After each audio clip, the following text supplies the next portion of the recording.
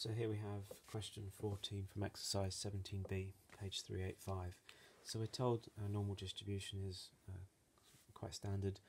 We're told that some specific outcome x, when it's less than that, the outcome's probability is k, and we're told to find this, the probability that x is less than something that looks like that.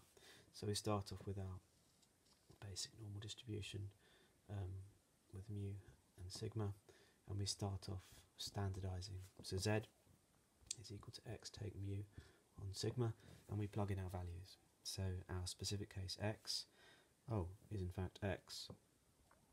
So there's our x value, and it's less than because we're told it's less than, and the outcome of that is equal to k. So the area of this is in fact k. So when we take phi of that z value, it is equal to k. So in fact there's nothing to plug into this because x is x, mu is mu, and the standard deviation is that. And that's just what we're told at this point. So now we're asked to go on to find the next scenario. So we look at the case when we've got our mean average here, and we're going to consider some specific x value that takes the value of 2 mu take x. So when I say it's a specific x value, it's not this x, it's all of this. The answer to that takes the value of x. So we're going to plug into z equals x take mu on sigma. So as I was saying just now, this value of x is not that little x there. All of that is replaced with 2 mu take x as a substitution. So we just ping that into there. Z is equal to 2 mu take x, pop back the take mu. So there's my x, and treating all of that as x, take mu on sigma.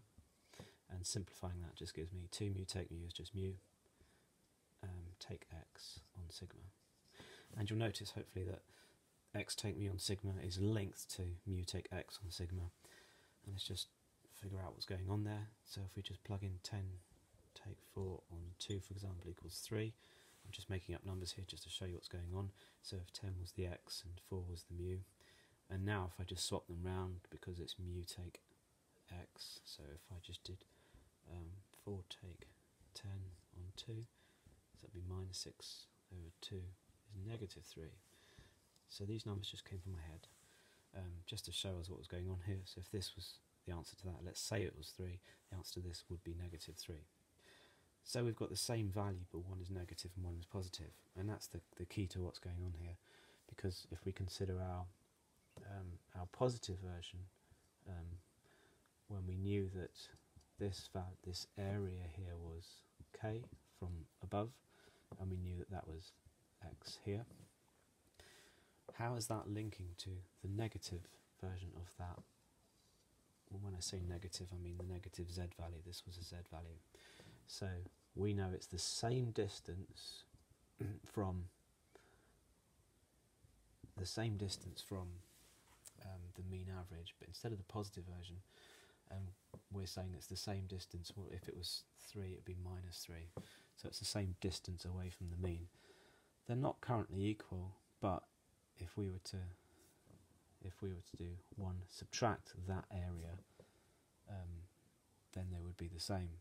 And the reason for that is because if we consider this area, same as above, and we consider this little bit here, as in that small bit there, so if we added these two, it equal 1. So that if I did 1 subtract that small area, it's the same as the graph above, based on the symmetry of these two graphs. They are in fact the same graph. So if this area was indeed k, this area here is, you just follow it, is equal to 1 take k, which in fact is our answer. Now the reason for that is because this plays on the property that if you're doing phi of a z value, that is equal to the negative version of the z value when you do 1 take away it. And that is one of the key properties of normal distributions, and that's what this is getting at. So hopefully you can see that when we did 1 take away the negative z value up here, it gave us the positive version, or the same area. So once again our answer is 1.